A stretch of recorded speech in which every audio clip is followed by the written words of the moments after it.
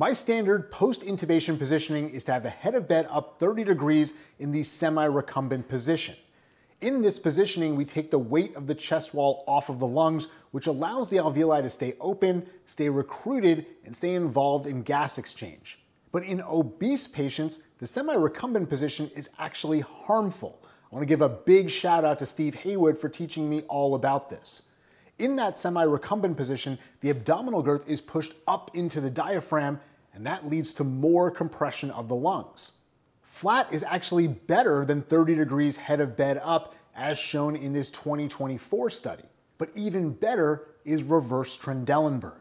This study in 2020 showed that the reverse Trendelenburg position leads to better respiratory mechanics when compared to other positioning.